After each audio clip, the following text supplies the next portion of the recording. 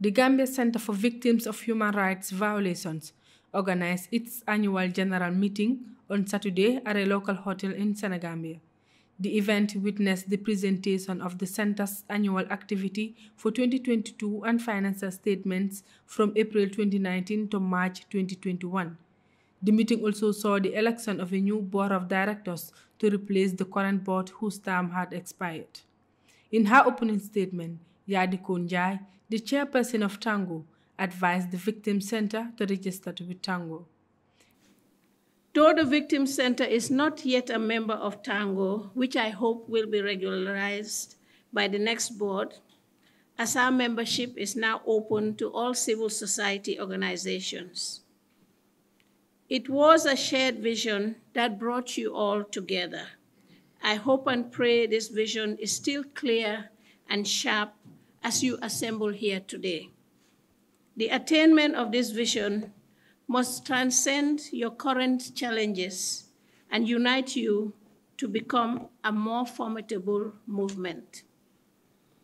CSOs have different mandates, but we are all here to engage in advocacy and offer alternative policies for government, private sector, and other institutions.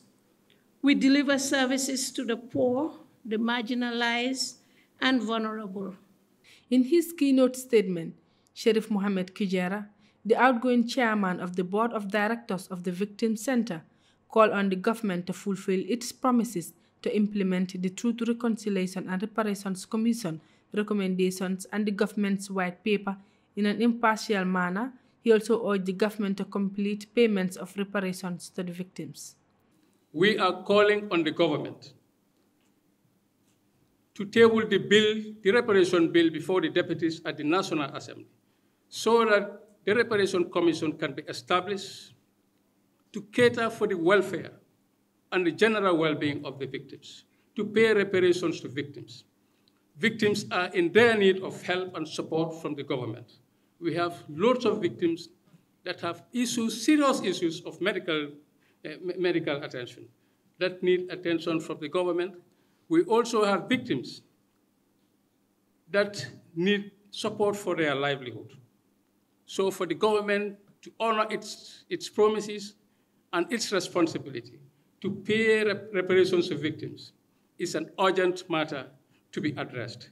Adama Jallo, the national coordinator of the Victim Center, says that the third annual general meeting of the Victim Center provides an opportunity for victims to discuss and share their common interests.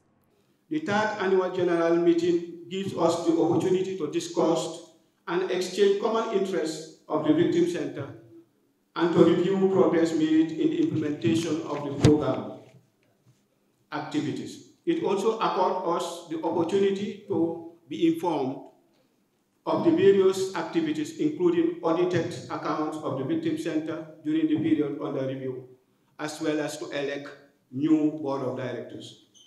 Over the past years, the Victim Center, CSOs, and other partners have played a pivotal role in enlightening the victims' community and the public at large on issues surrounding the transitional justice process in the Gambia. The VC has continuously made efforts to review its working relationships and improve partnership with relevant institutions to enhance and promote human rights and protect victims of human rights violations in the Gambia. The Gambia Center for Victims of Human Rights Violations is a special interest group of families of victims and supporters seeking justice for their loved ones who were killed, disappeared, wrongfully imprisoned, and tortured during Jammeh's AFPRC era in the Gambia. Their mission is to advocate for truth, justice, and reconciliation for all victims whose rights were violated by the former regime. The center was formally launched in April 2017 following extensive consultation with the Gambia government, civil society, and other NGOs. Reporting for Kerr, Fatou, I am Fatou.